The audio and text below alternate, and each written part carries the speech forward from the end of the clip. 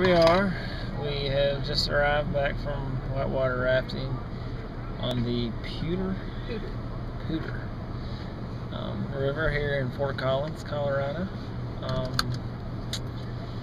The water's a little cold. He said that the guide told us that the water is the highest he's seen in the 5 years that he's been guiding, and only one other time has it been this high in his entire life.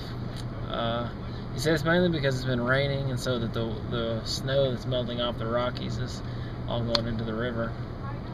Sarah decided to take a swim today. Her and 5 other members of our boat. She seems to be enjoying that beef jerky. Our guide fell out.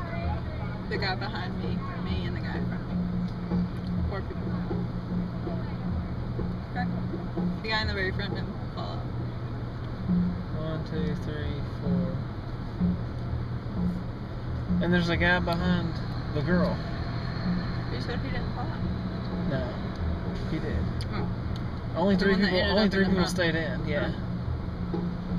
Anyway, Our guide fell out. So, and it was kind of like a all of a sudden sort of thing. So,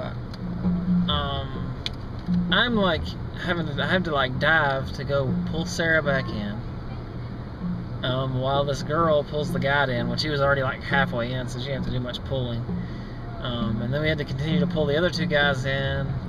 Then we're missing 3 paddles, and I'm laying on the bottom of the boat with 3 other people laying on top of me. It was fun stuff, actually. And I think Sarah is just now getting warm.